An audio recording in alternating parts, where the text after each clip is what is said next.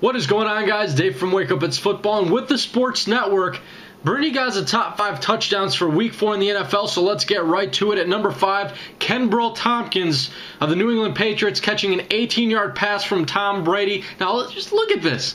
By the little itty-bitty tips of his finger did he reel this one in. Covered by Desmond Trufant, both rookies on this play. Actually, Kenbrell Tompkins, undrafted rookie, looking pretty solid for the Patriots this year. He cracks our list at number 5.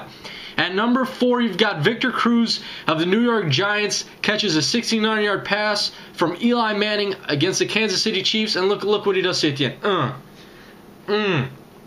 Yeah, let me sauce on.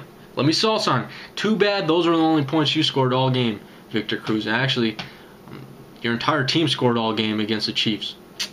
Number 4 was Victor Cruiz. At number 3, Jimmy Graham against the Miami Dolphins on Monday Night Football. Reeled this one in. Actually, it was against triple coverage. I think you only see one defender in this image.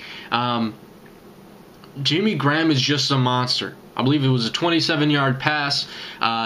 Just jumps up. Look at this reach. Look at that.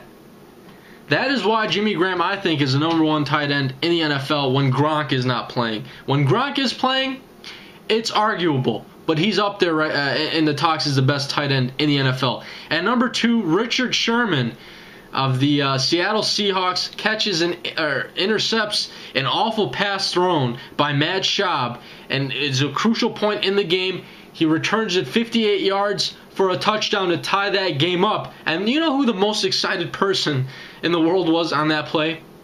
Look at this guy. Looks like a 5-year-old on a playground jumping up and down. Yeah, that's why he's a coach, I guess. And at number 1, you got Justin Hunter of the Tennessee Titans. He cracks our list at number 1 because he was horizontal with the ground when he caught a touchdown pass. You know, no big deal. But rookie out of Tennessee catches a 16-yard strike from Jake Locker at that point. But I mean, just look at this image. Justin Hunter, I mean, I'm speechless right now when you look. Every time I saw this play, I just kept saying, wow. Because that was an amazing catch, amazing touchdown. Number 1 on our list this week, Justin Hunter. In case you guys are wondering why some of the other touchdowns weren't on this list, we're saving those for the top 5 runs. Stay tuned for that video as well. Again, Dave from Wake Up It's Football and with the Sports Network, bringing you guys the top 5 touchdowns for this week in the NFL. I'm out.